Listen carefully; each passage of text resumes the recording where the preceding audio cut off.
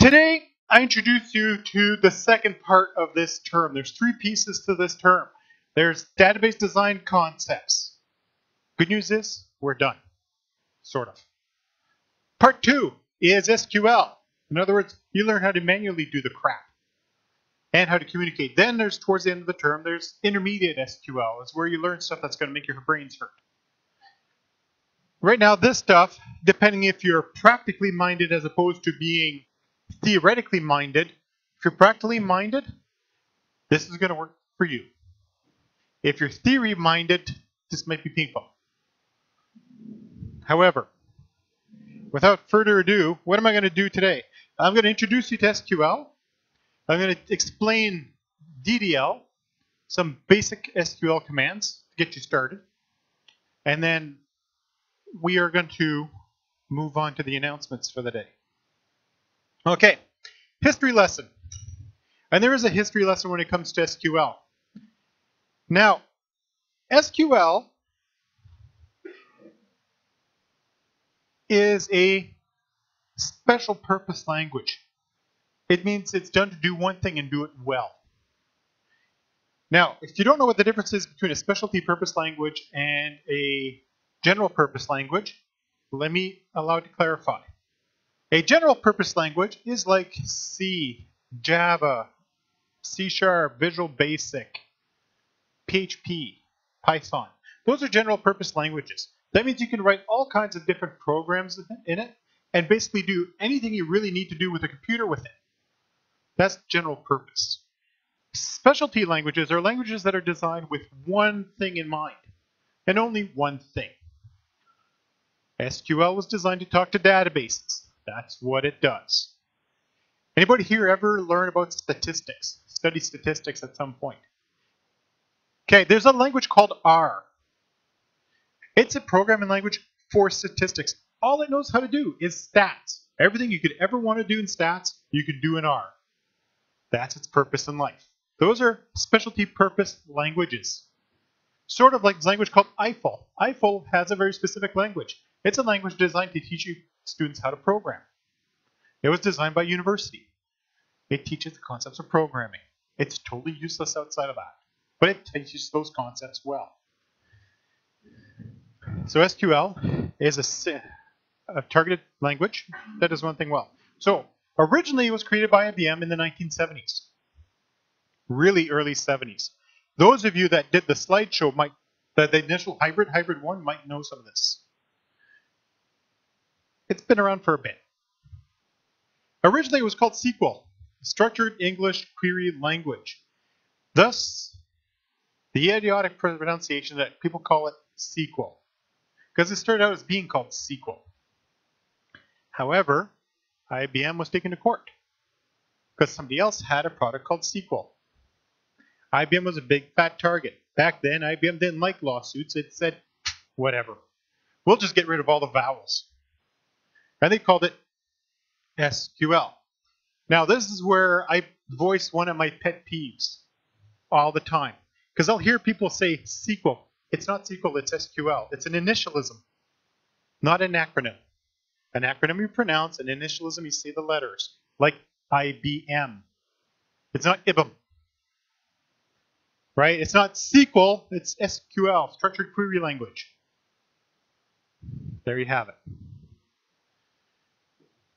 The first commercial version of SQL, I almost said SQL because I was ranting about it, was Oracle version 2 for VAX.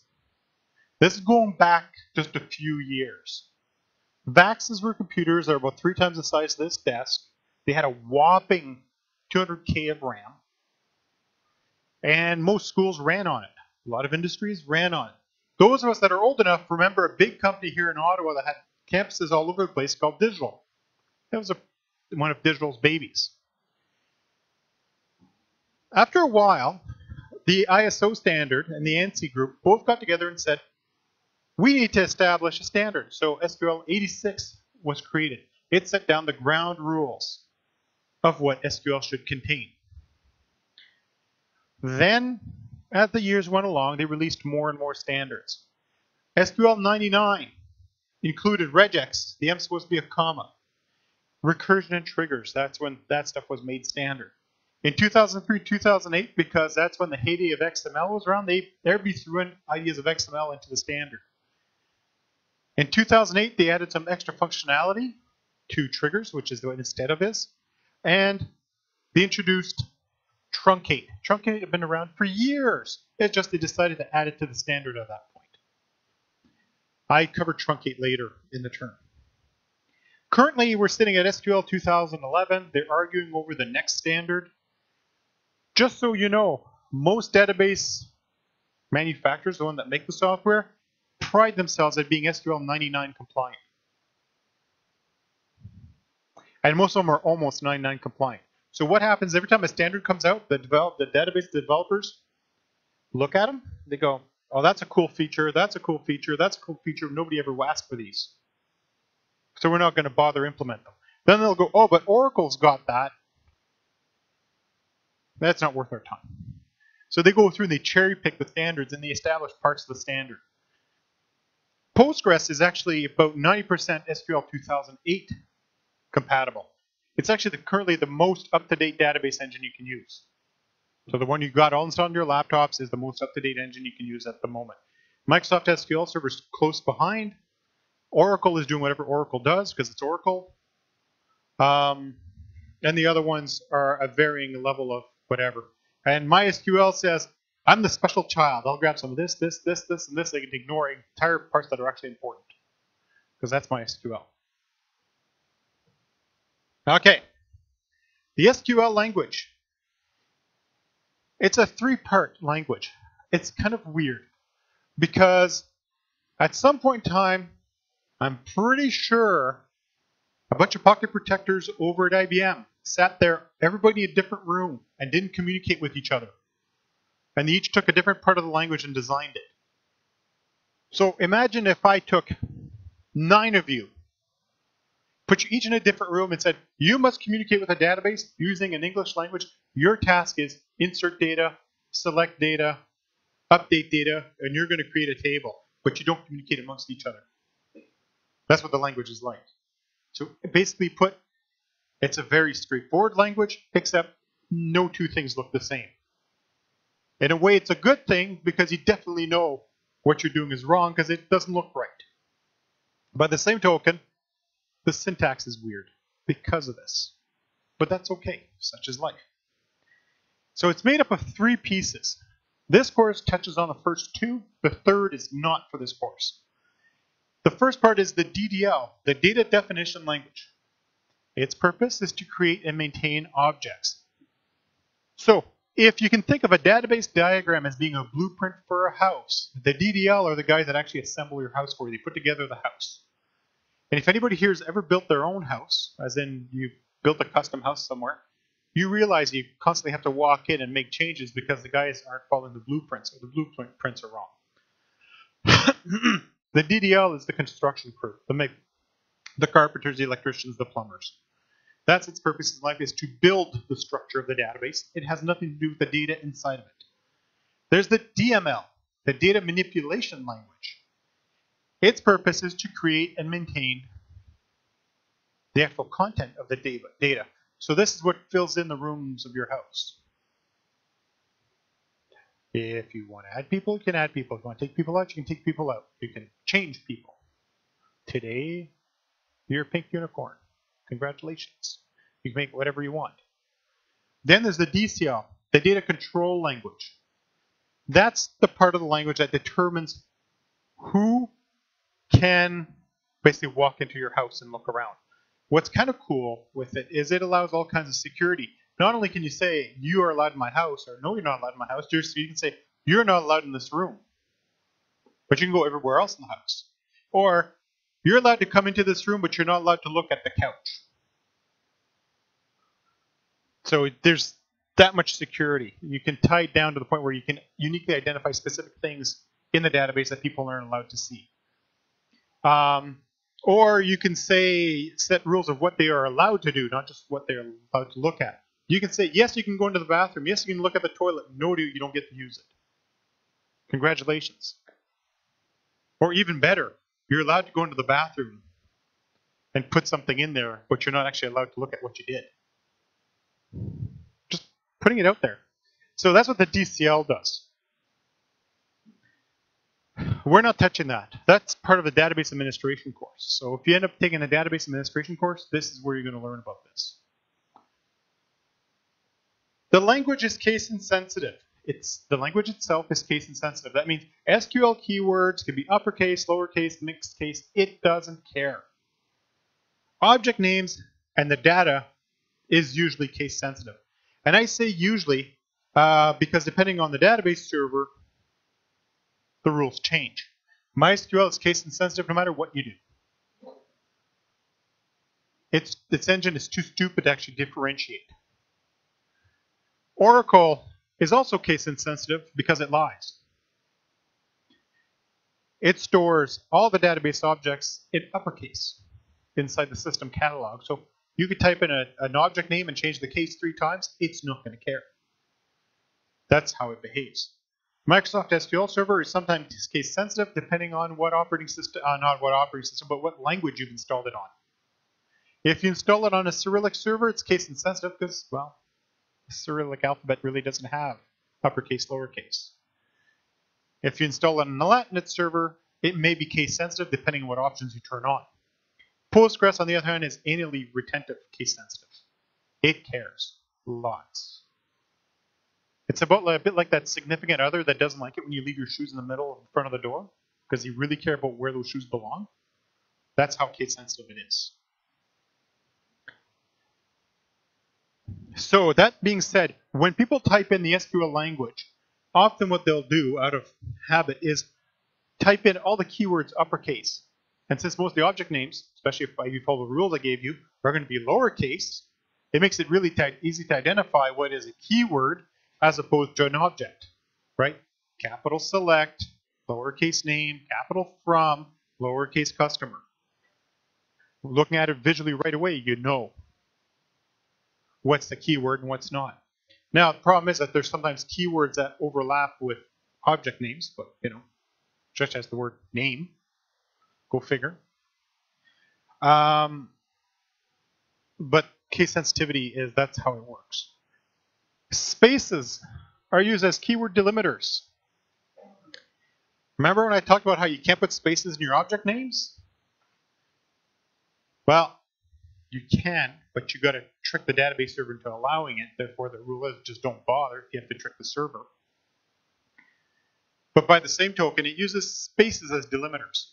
Unlike Java, where you can go for bracket dot I, no dollar sign, wrong language, I equals 0, semicolon, I less than 10, semicolon, I plus plus, close bracket, curly, whatever the heck it is, print 10, close curly. In there, there's one space between the print and the number. With SQL, every single word has to be separated. So you can't do a run-on command because it won't know what the hell you're talking about. The command terminator is good news for you guys. It's a semicolon. Congratulations. Yay. So you guys have got used to throwing on semicolons at the end of each of your lines of Java. At the end of every command of SQL resides a semicolon. However, there is one exception to the rule. If you're only issuing one SQL command, you don't need the semicolon. So I go select star from customers, run. I don't need the semicolon because it's the last thing. If you're going to go select name from customer, semicolon, delete customer, that's 2 commands. You need the semicolon. So that's the rule of semicolons. So I'm going to go into talking about the DDL today because essentially that is the important part for the first bit because that's what you guys are going to need for lab 6. DDL is made up of 3 commands. There's a command called create, there's a command called alter, there's a command called drop. You use create to make stuff up, you use alter to change the story, and you drop it when you don't want to talk about it anymore.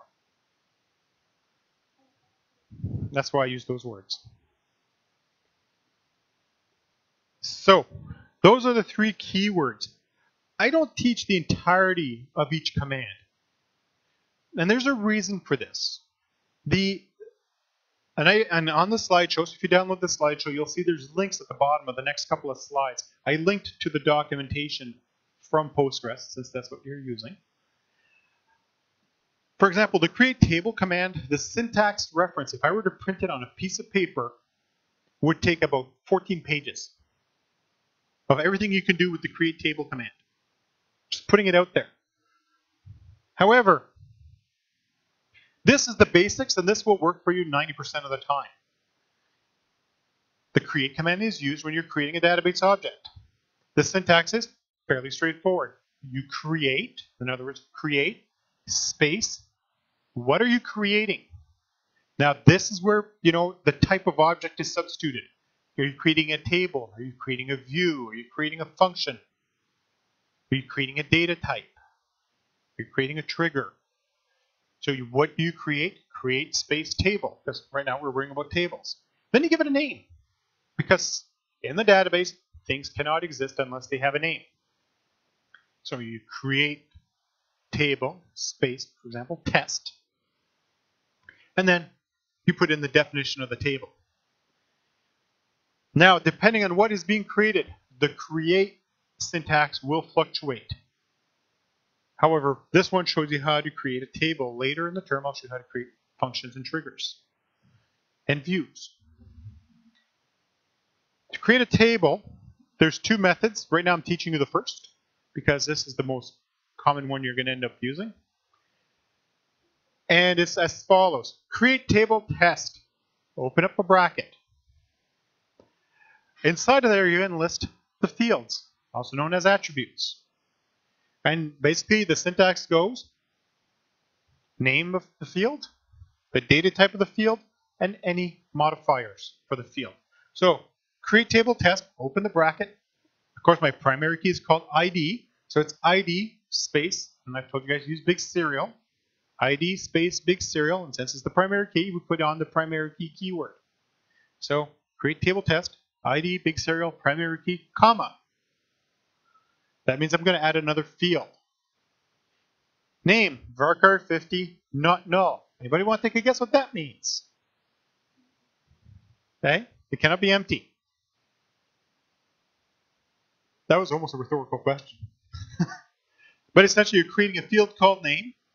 That is a 50-character long string that cannot be empty. And then I've got active, which is a Boolean, which is also not null. And I'm giving it a default of true. If you make a Boolean not null, you have to tell it what its default value is.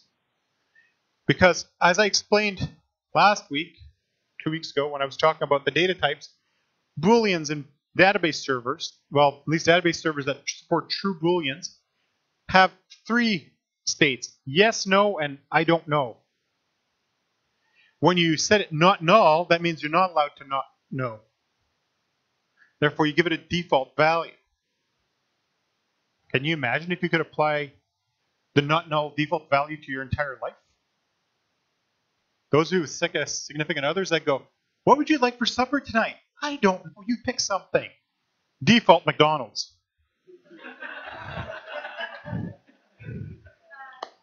Just putting that out there, What? But that's exactly how that goes. But imagine if you could do that.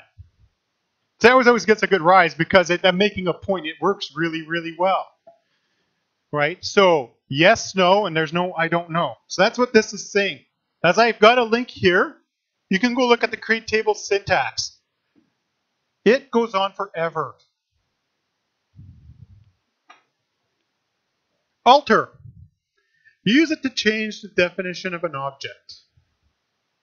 When you're working with a table, you can rename the table. You can add columns, remove columns, rename them, change their data type, set their default, determine if they're not null or not. In other words, you can change everything about the table pretty much. There's a few items you can't touch, but that's pretty rare. Again, the syntax varies by object because it's the SQL language. So, for example, you decide you need to go change your name. If you want to do that in Canada, you go fill out a couple of forms, pay up a couple $100, and congratulations, your name is Unicorn. On the other hand, in the database server, you go alter table, whatever it's called, test, alter column, give it the column name, give it the new name, done. Now, depending on the database server, the part after alter table changes. In Postgres, it'd be alter table test, rename name to other name. In MySQL, it's alter table test, alter column, first the old name and the new name, semicolon. It's just the syntax is different. So that's why I don't teach a lot of the syntax, because you end up having to look it up. I'll be doing some demos when we come back, because obviously after you hear the announcements, you'll understand why I need to go back to this.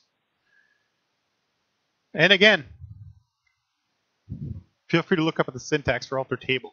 It's also going to be as long as your arm.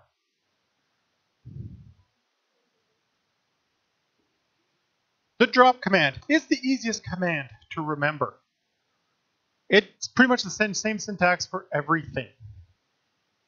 And depending on but the only problem is here is the database from one server to the other, this mod changes it a little bit. Some of them is just drop whatever the object is called. Other ones you have to tell drop table test. And I didn't link to the drop command because the page on drop is like that long. It's drop, and the general syntax is drop object type name semicolon. There is a cascading functionality.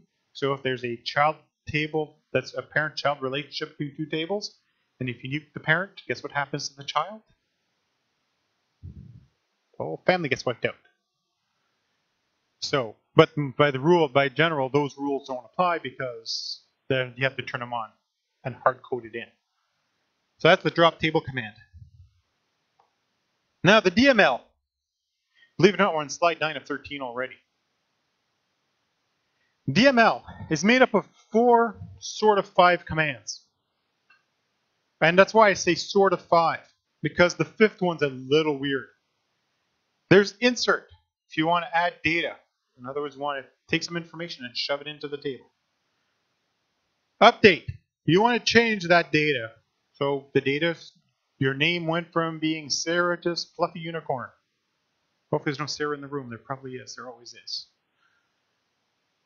Delete, you want to get rid of the data. And then there's truncate.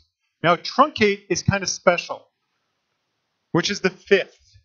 It's sort of like what delete does, except it's like comparing a pellet gun to a Gatling gun. Delete, you say delete from table, and you don't give it criteria. It'll delete every row in the table. What it'll do is it'll go row 1, delete, row 2, delete, row 3, delete. If you have a million rows, it's going to take a while. It's going to go 1, 2, 3, up to a million rows. There's always a chance of a failure. There's always a chance of a crash. And then there's truncate. What truncate does is it reads the table definition and then sets everything to 0 after that instantly. There is no recovery from truncate. There is no, whoops, I done screwed up. Truncating a million row table takes about, from my experience, about 1,000th of a second.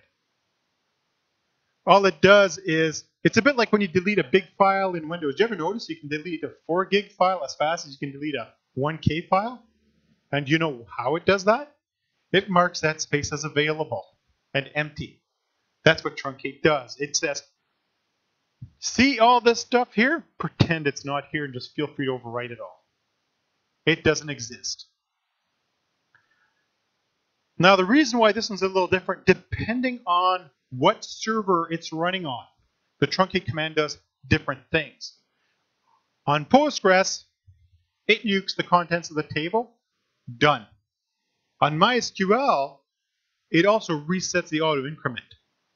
So suddenly, you might have had a million rows and your next primary key was a 1,000,001. Now, after truncate, it's 1. That's the difference between Postgres and MySQL. Not a lot of them behave like MySQL. Microsoft SQL Server does, Oracle does not, IBM's DB2 does not. Before you play with truncate, I strongly recommend you read what it's going to do to you. And you can also do a truncate cascade, which means it empties out this table and at the same time empties out all the children below it. Yes?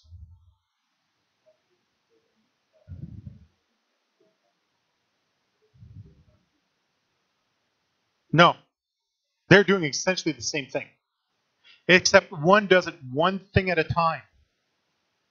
So if I were to use that example of this room and I start deleting, I go, you're deleted, get out. Okay, you're deleted, get out. You're deleted, get out. Now I turn around and go, I'm going to truncate this room. You all disappear instantly. There's no one in this room. You were not even here. You never existed. I've erased you from existence. Woohoo! Someone's on vacation. Mute. That's the difference between delete and truncate. Delete affects one item at a time for all the ones that are going to be affected. Truncate affects everything regardless. There is no criteria. I can't say, I'm going to delete everybody who's wearing a hat right now. Right? So that would delete 1, 2, 3, 4, 5, 6, 7, 8, 9, 10, 11, 12. You don't count. 13 with varsity. So I'm just, if I delete everyone who has a hat, I deleted 13 people. If I say truncate this room, I don't care if you got a hat or not. You're gone. So that's the difference. Truncate's really, really dangerous. It's not a command you use on a regular basis, but it exists. And what's the repeating pattern here? Have I said every command has a different syntax? The select statement does not look like the insert statement. The delete doesn't look like. It sort of looks like the select. The update sort of looks like the select, but not quite. The insert looks like nothing else. Now I'm going to give you an example for the insert.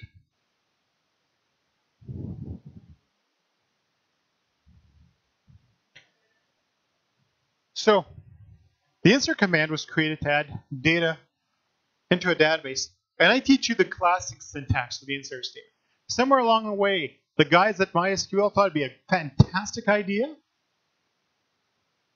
to copy the insert statement, the insert syntax to the update syntax, so that the update and the insert behave exactly the same. Except nobody else but them does it. So what's the point of teaching you that? Therefore, I'm going to teach you the classic statement.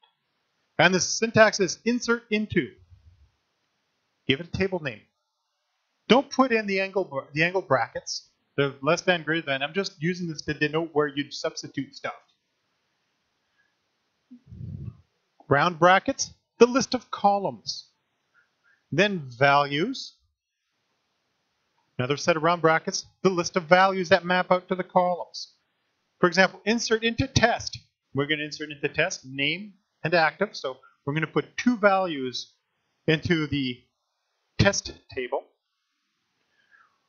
which, if you remember right, actually has three columns: ID, name, and active.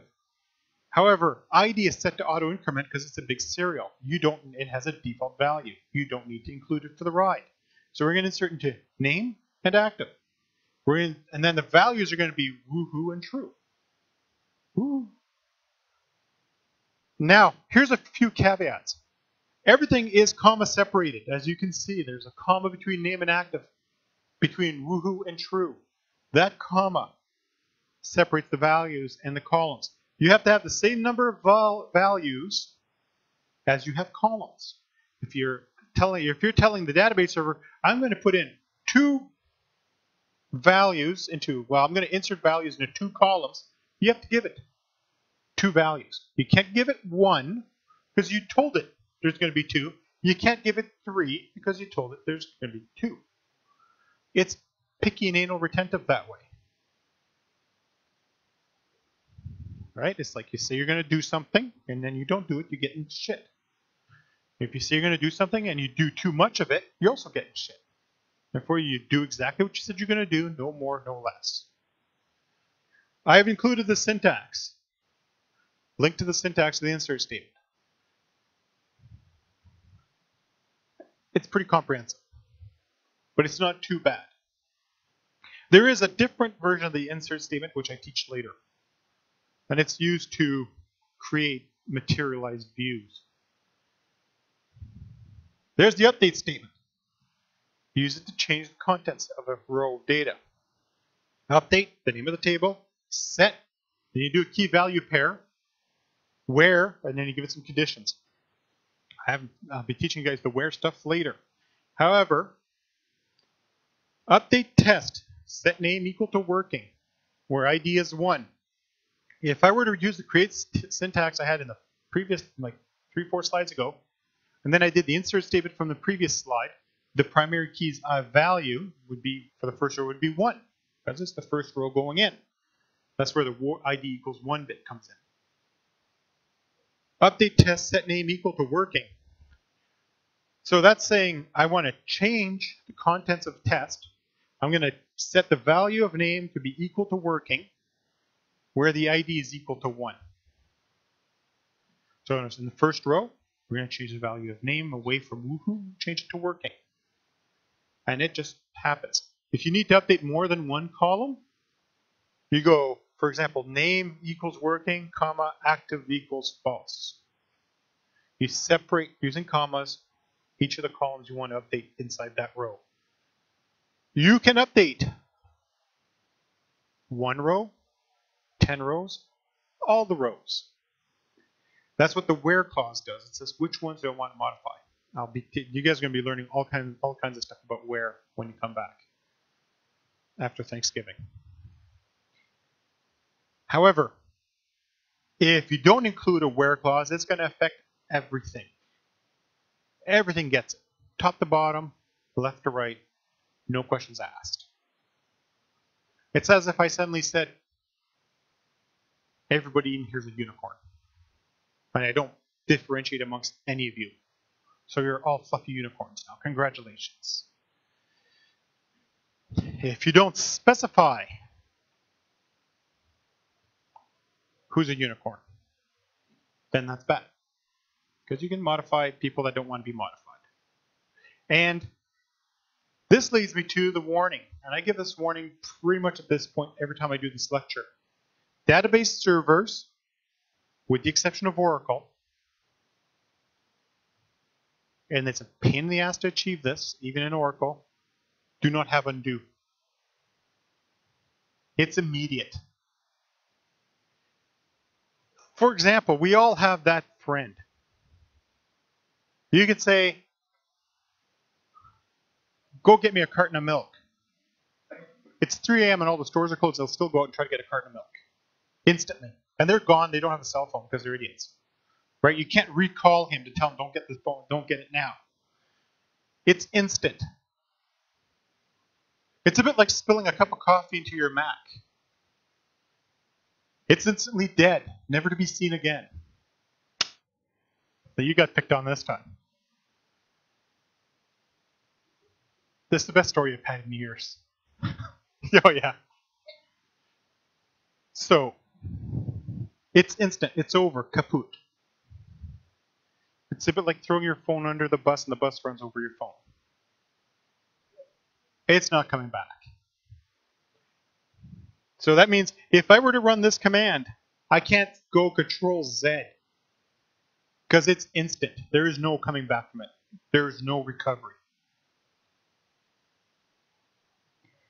Delete. It's used to get rid of data. Delete from table name where conditions. Again, the where I've explained fairly well what that does. I don't need to explain that a second time. So delete from table name. Delete from classroom. You're all gone. Congratulations. It's that simple. The syntax is actually fairly short. It's funny, it's lots of work to create stuff. It's not a lot of work to get rid of it. You know? It takes a long time to build a house. All it takes is an idiot with a match to burn it down. A lot less work to burn it down than it is to make it. Same thing with the database. It's much easier to destroy the data than it is to actually maintain it. And with every syntax thing I've done, I've included a link to the slide, to the instructions. The next command I'm going to talk about is the most basic command for SQL, and then I'm done talking about the introduction to SQL.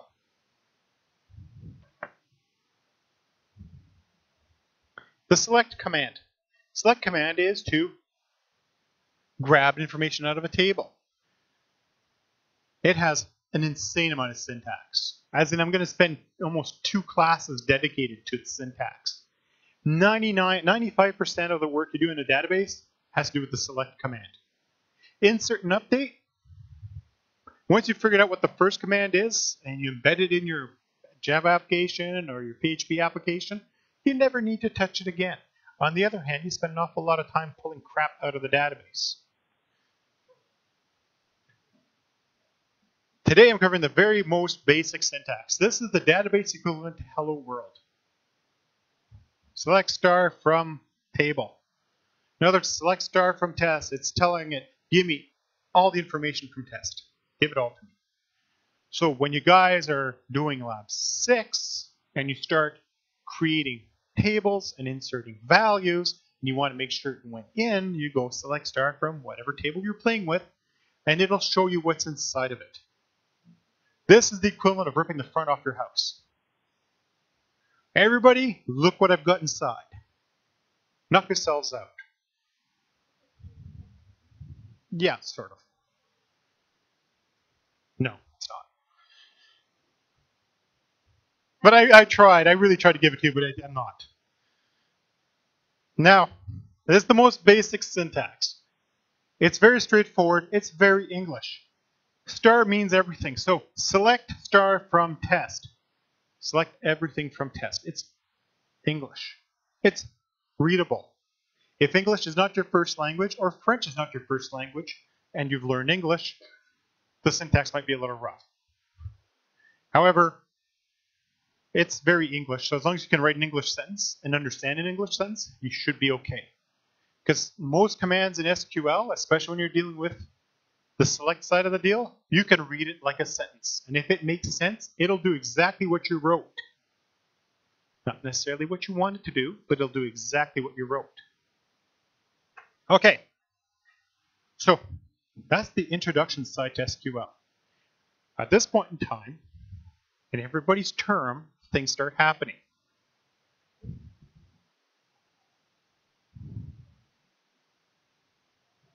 And what is happening for you guys today? And that didn't work. Damn it, it worked so much better last time. There we go. Joy, assignment 1 has shown up to the party. Now, the course outline states you must have at least one group assignment. Guess which one it is? It's assignment 1. Get it over with. I hate them as much as you do. Why? For me, they're great. That means I've got, 40 to 50% less assignments to grade because I'm grading 3 people at a time. It sucks for me because I got the damn politics of I don't like my group. Cloud phone's an asshole. He's not paying attention. Best part. Anyways, that was even better. But that being said, there's politics involved with group work. And one of the reasons why you get thrown so much group work at you guys in your first term is to actually learn to work with other people. We've all had the experience in high school. This is a group project, and everybody goes, oh no, and then you have to work with that person. Okay, so the way this is going to work, it's groups of 3. I'll take groups of 2. If you have a really good reason, I'll do a group of 1. No, there's cases, like I've got a case where one fellow is leaving the country for 2 weeks. There's no way he can work with another group of people. 2, you suffer from crippling social anxiety. I know it sounds mean when I'm saying that, but there's been cases of that too, where you cannot work with other people. It's life.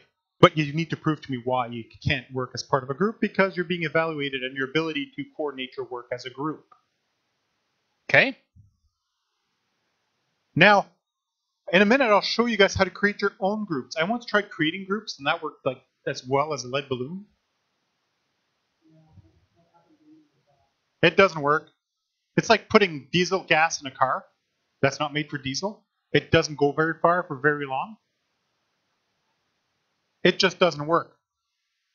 So, in a minute, I'll show you guys how to create your groups. It's not hard. You can even set the limit. So if you just so happen to know that you only want to work with one other person, you can set your group to only allow 2 people in. And basically the way it works is one of you creates the group, the other one joins it. The group tools are pretty fantastic. You have your own wiki. You can upload and share files through it. There's a discussion board. So if you really don't want to talk to them or their cloud phone's broken, you can talk to them via the message board. Right? So there's all kinds of tools. It's like a miniature Blackboard for your group. It's actually pretty cool. It's got lots of good stuff. Now, what is this project that you're getting? There is an invoice that you're given, which is attached to this assignment. As you can see, there's 5 files. There is an invoice. There is 2 sample document samples. 3, but the customer sample and the product sample, that shows you examples of what the data may look like. So you're getting an idea of what it looks like on the inside. There is a database design document. This looks very much like when I was in school, they called it a data dictionary. When we did database design in school, we used to have these books, these reams of paper. And in these reams of paper, we had to keep track of everything we did for that project.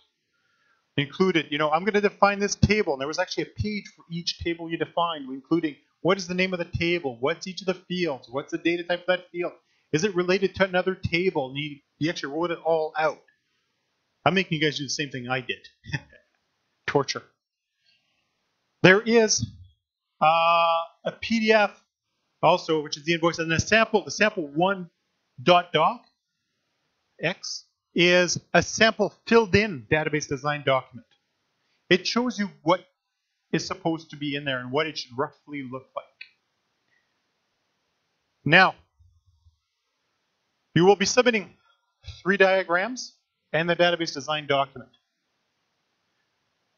There's a conceptual, logical, and a physical diagram. If you don't know what those are, watch last week's lecture.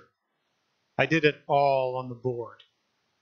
I literally did this assignment on the board in 45 minutes. Almost, except for the documentation part of it. You can export PNG out of ERD Plus, and actually it says Vertibello, that should say Toad, because I say Toad down here. This is the same assignment my summer students had, and I had them use a different tool. But I'll update it so it says Toad, so there's no confusion. Making sure you sign up for a group, even if you're a group of 1. Why? You will not be able to submit the assignment. Blackboard's funny that way. I say this assignment is a group assignment. If you're not in a group, you can't submit because you can't see the submission box. I can't grade you because you didn't submit anything. And I can't grade you because it's going to have a nice little grayed out box, or I can't type anything in because you didn't submit anything, because you didn't participate as a group, even if it's a group of 1. Now, what are you going to do? You're going to take the documents I gave you and break them down. So there's an invoice and the 2 samples. You're going to look through them. You're going to do some analysis. You're going to determine the bits and pieces. You will create the conceptual diagram, which you'll convert to a logical diagram. And then based on the conceptual diagram and the logical diagram, you're going to create a physical diagram using Toad. It's kind of strange, kind of like Lab 3 and Lab 5 and Lab 2. Sounds familiar? This is not work you haven't done unless you haven't done those labs. And then you're going to take that crap, shove it inside the document that you've properly filled out. And I use that document as your checksum. In other words, I look at your diagrams and I'm going, why the hell did they name this shit this way? And I look at your document and I go, oh, they were stupid enough to call it that there too. Good enough, they followed through with the documentation, you don't lose any points. Documentation is your CYA, covers your assets. By assets, I mean assets of the ETS. And in the world of development, documentation is king. Whatever is written down is the rule. Therefore, if you do something stupid, but you wrote down saying you're going to do something stupid, good enough. How's the grading? Okay. It's broken down in several chunks. The conceptual ERD is worth 5 points. By the way, it's a grand total of 30 points in case you are unable to actually read that. 30 points total. Conceptual is 5 points. In other words, does it show all the important entities? And does it show all the connections between them? Do you notice I'm not telling you how many entities there are? And just because it's 5 points doesn't mean it's 5 points and that means there's 5 entities. It just means I got 5 points and I'm going to start taking off partial points for depending on what you screwed up. The logical ERD. Does it show all the important entities? Does it show all the connections? Does it sound familiar to the first part? Because as you're going from the first part to the second part. But this time, is it showing all the important attributes? In other words, is everything there that should be there? Then it gets down to the physical ERD. 15 points. That's where the meat of the assignment resides. Does it have all the details listed in the database design document? 5 points. In other words, I'm going to look at your physical ERD and flip through your document and say, oh, look, table blah has 4 attributes in the document. Table blah in the diagram has 3, -1. And I'll take up to 5 mistakes off. Naming conventions being followed. 5 points. -1 for every mistake. I gave you guys what the naming conventions are last week. I've also copied them down here for you guys so you can't say, well, I don't have them in writing. They're right on the assignment. This is a 5 free points. I guarantee 20% of this class will lose those 5 points.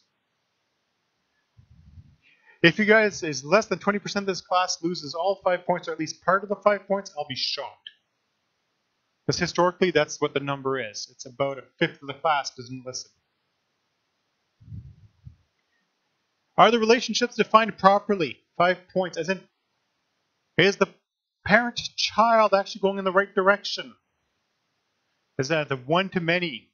Is the crow's foot pointing at the right tables? Again, 5 points. I mean, if you guys make mistakes, I take off a couple of points as applicable. Then there's the fuzzy part. This is the last 5 points.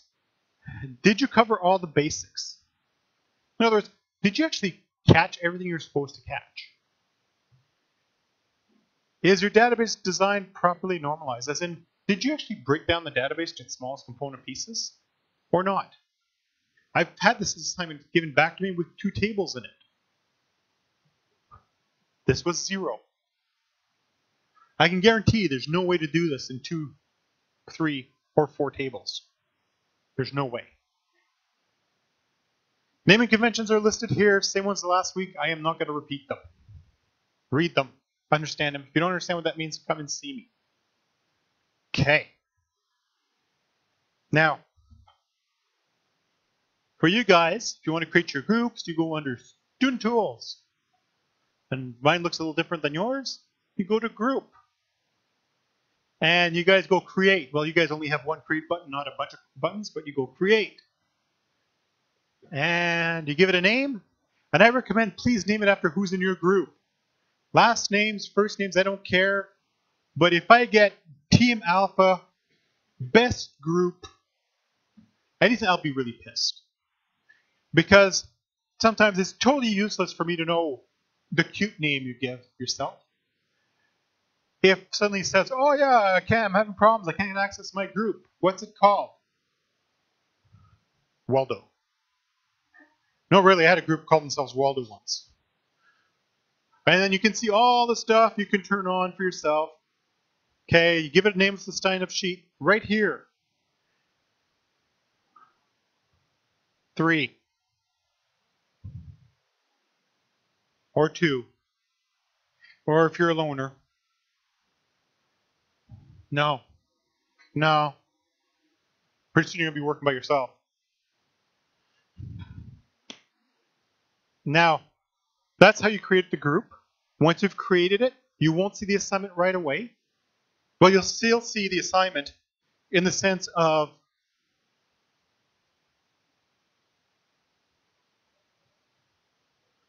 here, because what I did do is I put up the instructions separately. So you're still able to see this and work on it, because you can't see the top one until you've joined a group. It's just how it is. But I made sure you guys are able to see it before. Group of 3, dude. 3. And so that's that. Now, here's the other things you need to know about this. You have 2 weeks.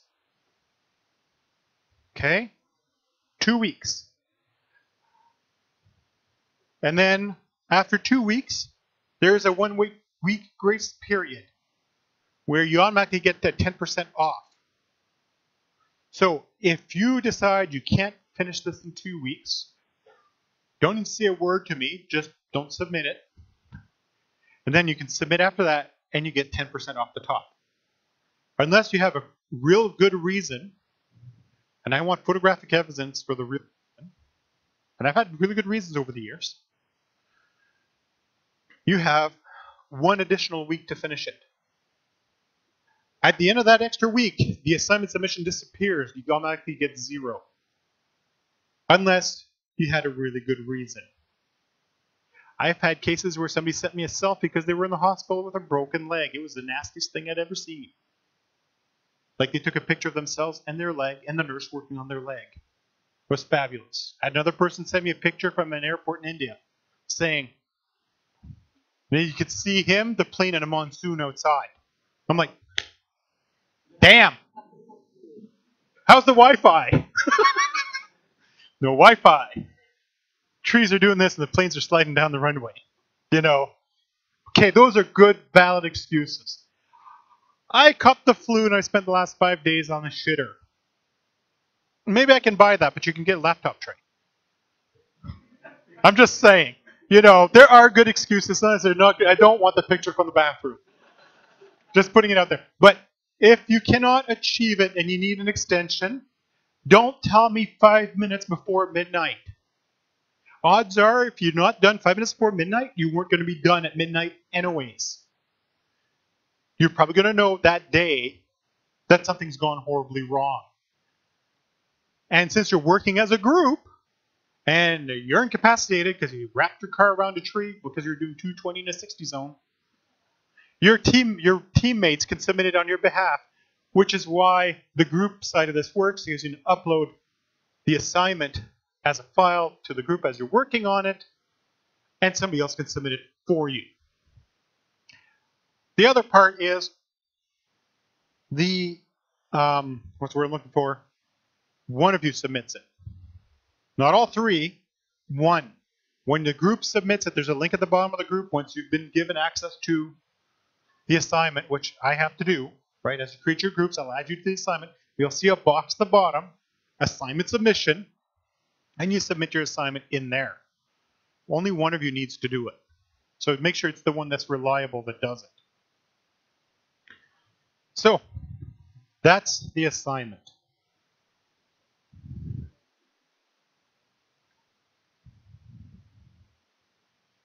I'm just one of those jackasses. I give you both at the same time.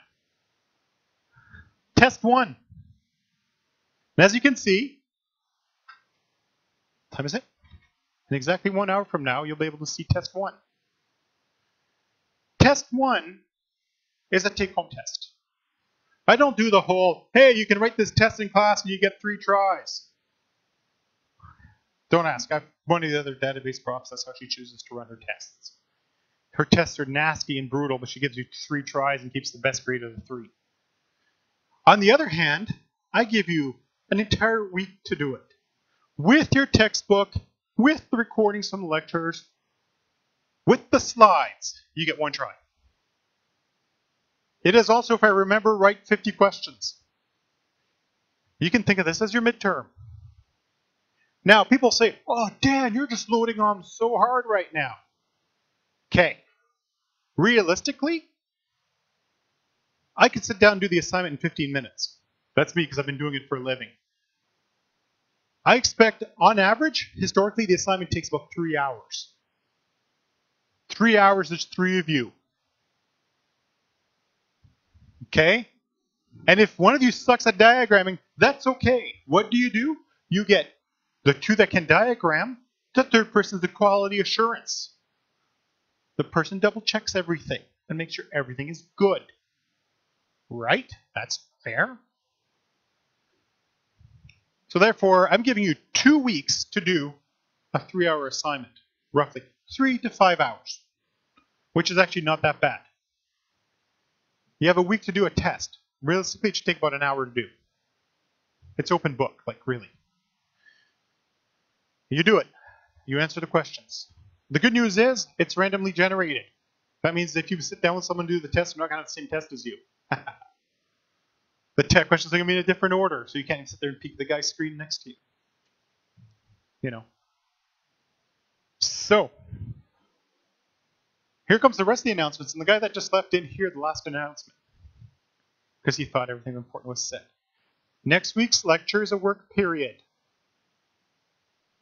What does that mean to you guys? It means if you're comfortable doing the work, don't show up.